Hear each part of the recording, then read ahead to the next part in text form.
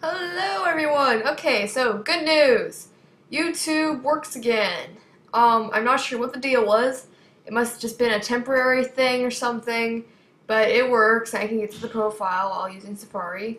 My dad and I updated Safari, but I don't really think that makes any difference or anything, so I actually highly would not suggest doing that because it just makes you have to re-download everything.